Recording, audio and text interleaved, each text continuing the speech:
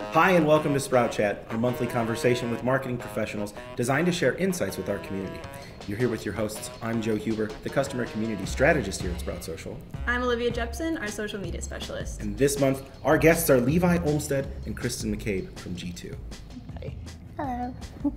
So every month we like to start with an icebreaker, and since at Sprout we think that feedback is one of the most generous gifts you could give, what's the best gift you've ever received? The best gift I received is from my best friend in Australia, and right before I left to move back to Chicago, I lived there for a little bit, she put together this scrapbook for me that had all of our pictures from like all of our adventures and all of our escapades and everything, and like all the little quotes and inside jokes and everything. That it was the time that made it special. Mine was, I do Reddit Secret Santa every year, and I came home from the G2 Christmas party, had my Reddit present outside, picked it up, opened it, and they had done a ton of stalking on me. They figured out I had a dog, his name, that I liked Game of Thrones. I went to Indiana. They made me a Game of Thrones emblem, a house emblem, had Frodo's face on it, had a bunch of really coolest personal things. It still is hanging on my wall today. Wow. I've never done that to someone I know. Yeah, that's awesome. Mine is both my cats, Kingston and Kenny, but Kingston's definitely my favorite. I hope Kenny's not watching. So. I mean, I would feel bad if she was, but it's the truth. So. Gosh. Well, when we asked everyone on Twitter, a big thing was higher education. A lot of people had gotten scholarships or gifts from family, which was obviously huge. And a lot of people talked about experience as well. I'm not going to talk about experiences at all because my favorite thing was the pizza thrower and the Technodrome from Teenage Mutant Ninja Turtles from when I was a kid. It was a lot of fun. I loved that gift. Thanks for playing along, though. We always love the icebreakers. It's great for everybody watching as well. We're talking about feedback this month. We could not think of two better guests because G2 is all about feedback, and you two know so much about it, so we'd love to do it. Let's get started, shall we? All right. The first question is, define what feedback means at G2 and why it's important to your organization. Yeah. Feedback's kind of everything at G2. Everything's built off feedback. I mean, that's kind of what our company does is reviews. But even more than that, when you look at our management styles, we do 360 feedbacks. We do tiny pulse surveys, anonymous surveys. We do our all hands, and we ask Slido questions and get feedback directly from our co-founders. But yeah, even to our customers, we want reviews from our vendors and the software companies listed on G2. We do campaigns around having our reviewers who are actually reviewing the software, leaving us reviews on Facebook. It's kind of just built into everything. It's built into our DNA. Yeah. I think another word for it at G2 is transparency as well. I think there was an old blog post when I started that was telling marketers that it's time to get naked with the plan on transparency. But the trust that comes out of transparency, trust in buying is a big thing. The founders, you can correct me if I'm wrong on this, but the whole reason that G2 was started was because they realized how, you can look up TripAdvisor reviews for a hotel for like $200, but all of the time and money that goes into buying software, there was nowhere to go for real user-generated feedback that you could trust. So the trust and credibility that comes from feedback, and then for us in the company with our co-founders and everything, the transparency also leads to that trust. Yeah. Transparency is such a big thing in marketing right now. And obviously, thank you very much, too, for spending time to define exactly what that means to you, because we're going to be talking a lot about it, so it's good for us to have common definitions. Why is customer feedback, then, important for marketers? I think customer feedback is important for marketers for a few different reasons. One, it helps build trust. You are listening to your users, people are using your product or your company or your brand. Two, it's a great way of building brand advocates. What better way than listening to feedback from your users, hearing what maybe is bad with your product or platform, what's great about your platform, and then listening to that feedback and building in your product roadmap based on what those users are saying. One of my absolute favorite professors, he had for a marketing class this Japanese saying. It was Genchi Genbutsu. I'm probably saying that completely wrong, so forgive me there. But it means go to the source. And so for everything you do, he was saying you can't just trust spreadsheets and numbers and data. You have to talk to actual people to understand their actual stories and their unique situations. And I think feedback is especially important because if you think about how busy we all are, like I don't have time to text all the friends I want to text and email and everything. So if someone is taking the time to interact with your brand, that means that they have a real connection with you, hopefully a positive one. But either way, they're reaching out to you, which means that you matter to them, that they care. And Kristen brings up data. The data backs this up with marketers. 95% of people, when they're making a buying decision, are going online and looking at reviews. 92% of B2B buyers are going online before they make a decision, and they're using reviews to make their decision. The stats back it up, and if brands aren't on board with feedback, they're going to get left back in the dust. Numbers don't lie. Numbers don't lie. Another number, we have lots of stat numbers in our heads when it comes to reviews, but in addition to trusting reviews, unfortunately, I think there's not all of us, not anyone here, but a few marketers have given the rest of us a bad name. So only 34% of B2B marketers trust vendor content. So we have less and less trust in us as marketers, but buyers trust each other. So you can still leverage that. Yeah, and I think like when you were sharing those stats on Twitter, people were eating that up. And I also think that like our audience said a lot that basically if marketing is about growth and innovation, then feedback is the gasoline. And so how can you make sure that you're gathering that feedback from your customers?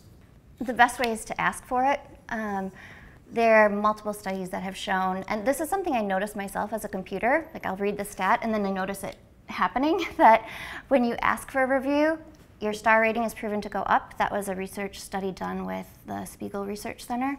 And people are more likely to, when you send emails out, you're going to get reviews asking for them, or answering. Yeah, and I think it's just kind of thinking where your customers are and your pain points for your customers in their journey, and figuring out just where to ask. After a customer service ticket, after they've been onboarded, after, I don't know, you release a new feature, you know, asking for a review, it's just the ask that is showing that you care and you want their feedback and you want to somehow incorporate that into your product roadmap or your brand. And I think as long as it's done respectfully and politely, it's also a good idea to do a follow-up asking for a review, because everybody is busy. Personally, I feel bad saying this working in a review company, but I have so many reviews for businesses I love that I want to write and I just forget or run out of time. So it's totally okay to send a follow-up email and ask again, as long as you're not being pushy or demanding about it, because that could also affect the review itself. So one of the things you said there is that one-to-one interaction. And I think about that constantly, because as a marketer in community, I always think about how can I have those one-to-one interactions? How can I build on that? How can I get feedback from people directly who are going to tell me exactly what they want? And then I ladder that into my own strategy. And so when we think about that, how can your team use feedback to fuel your marketing strategy? As a content marketer, I love using reviews to create content, so you can do them on social media and all over the place, but don't forget about your landing pages as well. Andy Crestodina, one of my favorite marketers in Chicago, he is a big advocate as well for using reviews on your landing pages for testimonials. You can use multiple reviews, and then just make sure anything you use you have permission to use and you're following all those guidelines. But I remember when I just started at G2 and I was trying to make landing page copy, and I was like, oh, I'm so stuck, trying to make that perfect copy that is going to like grab people and get people's attention. And I'm like, wait a minute, I'm telling all these marketers to use reviews. Maybe I should go check G2 reviews. So I did, and I remember some of the headings, I started a spreadsheet, which I would highly recommend doing. I have a spreadsheet that has like the quotes that I can use and the different quotes for it and headlines for them. Like one of them was, G2 is a marketer's silver bullet. So those are the things that we don't think to say ourselves because we're trying so hard to think of it. And when it's coming from your customer, it's so much more authentic because they really mean it. So. Yeah, and reviews and feedback give marketers like a lot of really cool weapons in their toolkit. Video reviews are really big right now. It's so much more authentic when you're on camera talking face to face. You also have really cool ways of people using reviews that you maybe outside the box that you don't normally think. One I really like is sales teams. I know our sales team is doing it. I've seen a lot of other ones as well. Use Sigster or whatever email signature tool they're using, and they're putting their reviews right there on their email signature, and everybody they're reaching out to gets to see the reviews from their customers right there. So we get a lot of reviews on G2, on social, and a lot of other platforms. but we like to turn that positive feedback into assets on social and on other things. So we created a hashtag called Sprout Love, and we like to share that on like Instagram. A lot of it comes from Twitter and other places, but it's important to like share that on your other networks.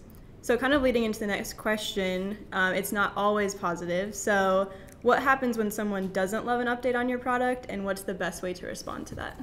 Yeah, I love this question. A lot of marketers are really scared of negative reviews, and I think that's just a really silly thing. If somebody's leaving you a review, they want you to know. They want to be heard. And I think a lot of times when people are leaving reviews, they think they're going to be heard as well. So reaching out and to that person that's leaving a negative review, letting them know that they've been heard, and that you're going to send that to your product team, that you're going to get that ticket into support, you're going to get that problem fixed, and that you're listening to them is really important. One, not to just fix your feature of your product that might be broken, but just to let that person know that you're actually listening to them. And I really think negative reviews are a great way to build brand advocates and build community. I totally agree as well. When you have a problem and someone is unhappy, you can take that negative and turn it into a positive as long as you take responsibility for it and address the problem. And because actually, if you have 100% all positive reviews, like we've all heard and read the stories and seen on the news for Amazon, like people know and are on the lookout for fake reviews as well with the rise of fake reviews. So if it's overly positive, people know that no one is perfect. The same way we're not perfect, no company is perfect. So if you try to present yourself that way, that goes back to the same reason why people don't trust marketers and the transparency issue. So having some negatives, the ideal star rating to increase sales is actually 4 to 4.7, not 5.0.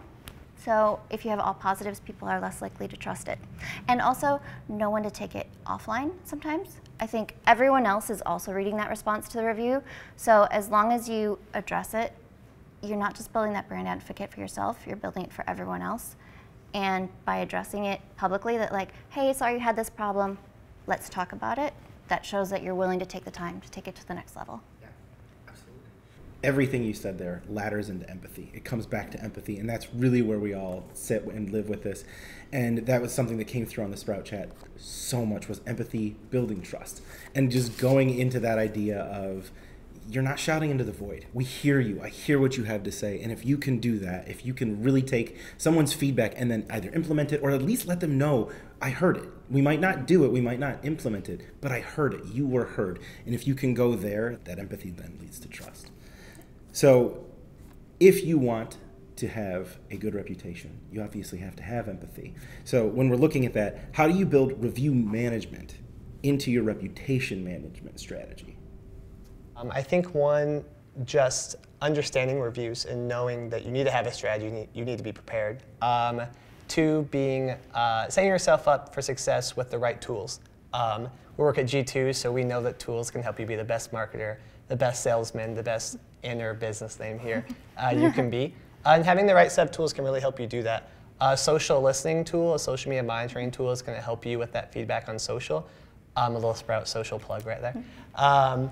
Also, a broader reputation management strategy, an online reputation management software tool that just listens all over the web.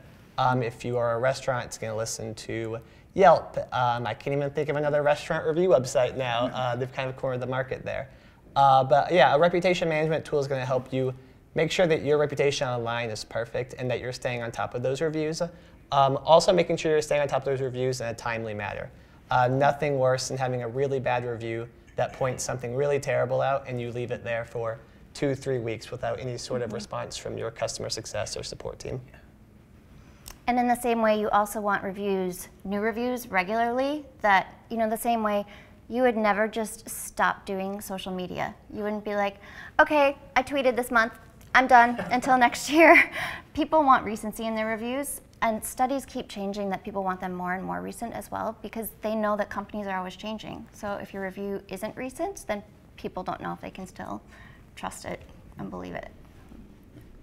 And a lot of the time social is on the forefront for reviews and for feedback, but no matter who manages your reviews and feedback, it's important to share those insights across your entire organization. So what's your best tip for those looking to incorporate more customer feedback in their strategy? just get started, I would say, is the first thing. Because like so many things with marketing, as marketers, we're so busy and we have so much to do. Like first of all, just make sure that you're on a review platform. And you should also check to see if you are on a review platform, because just because you don't want to be there, your customers might have already made the decision for you to be there. So like at G2, we have where you can check to claim your profile if you already work at the company, if your customers are already talking about you. And then just send out your first email, talk to sales about asking their customers to start writing some reviews. I would say the same thing. Just start asking your customers. And then I would say the biggest thing is just listen. Just listen to what they have to say. Don't really put a marketing spin on it. Don't put a sales pitch on it. Just listen to what your users have to say, and that's the best advice I think I can give to a company looking to get into reviews and feedback. So thank you. Those are really actionable tips. Joe also made a really great point on Twitter today about proactivity and knowing how you're going to use that feedback before you get it. Yeah, and I appreciate you bringing that up. Thank you very much. What I was talking about with that is you can really use it for anything, right? But if you're going to use user-generated content, if you're going to use reviews, whatever it is, know how you want to implement that before you just start getting things. Because a lot of times I think we fall into that trap as marketers where we say, well, we want to get reviews, but we don't know how we're going to use that, or we don't know where that's going to go. We don't know if that's going to fit into a strategy. We don't know if that's going to fit anywhere. And so we just go get these things, and then we end up with things cluttering our timelines and our inboxes, and now we're left with just a bunch of stuff to do, but we don't really have next steps. I think, yeah, a good point with that is also, like Levi and I said, to just get started as your first step, but then like anything else with marketing, always test and refine. So test your review outreach, when you're sending it, what subject lines you're using, how customers are reacting, you know, if they find your ask authentic or not, and then which platforms they react to, and then which platforms they respond to most.